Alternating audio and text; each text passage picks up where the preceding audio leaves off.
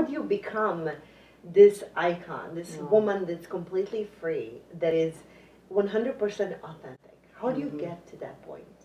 For me, it's drowning out the noise and being wildly intentional about my own personal development and sticking to that, almost every day. It's not every day, I'd like to say it's every day, but almost every day.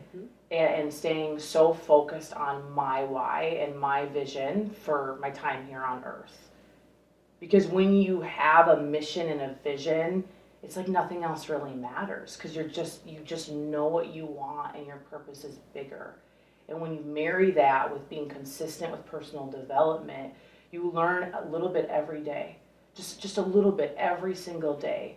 And through all that, you start to act as if, right? And really just envision it and imagine it and manifest it. I mean, I dreamed about stuff before it ever happened.